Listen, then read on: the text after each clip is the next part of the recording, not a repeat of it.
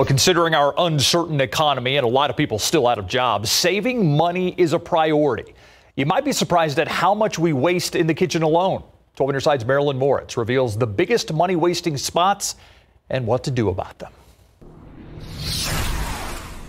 Let's start with the fridge. Follow mom's advice and don't stand there with the doors open. But a less obvious money waster, overfilling your fridge.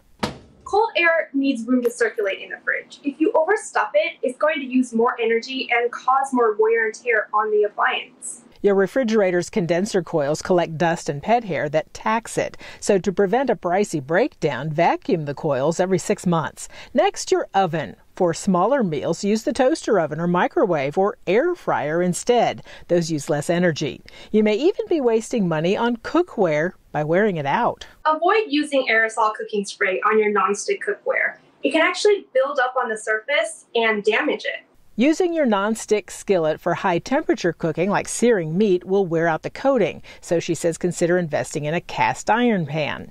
At the sink, don't scrub under running water. Instead, use a good soapy soak. Your dishwasher uses more water and wears out faster if you run it half empty, so fill it up. And avoid pre-rinsing. It messes with the sensors. And one of the biggest wastes in the kitchen, spoiled food. Americans toss out a quarter of their groceries, so keep milk out of the door. It's warmer there. Keep your condiments there instead. Making little changes can stop a lot of money from going down the drain. Marilyn Moritz, KSAT 12 News.